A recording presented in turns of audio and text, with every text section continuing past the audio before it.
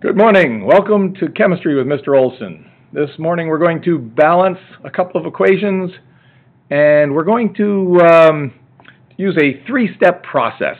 First, we will assume one of the most complicated formula. Then we'll balance fractions are okay, and thirdly, we'll multiply to get rid of the fractions, and that will give us our balanced equation. And here we have a problem. It's got a couple of reactants, a couple of products. We'll assume one of the most complicated formula. So this looks like the most complicated, so I'll assume one of that. Now that means there are three PBs, three lead atoms. So find leads in the reactants. Yes, here. And there's only one lead here, so that means this must be a 3. And our assumption also means we have 4 phosphates, 4 PO4s.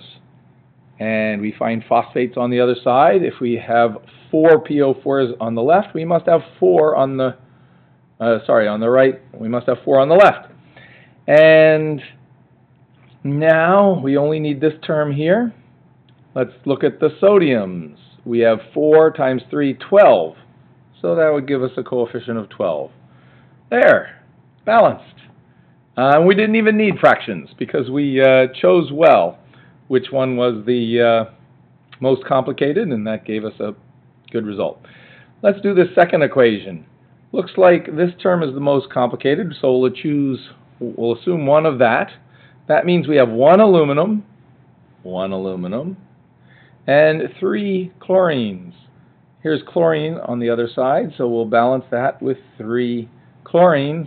Now we have one last term to balance. It's a pure element. That's great. It won't throw off any of our other numbers. We have 3 hydrogen atoms here.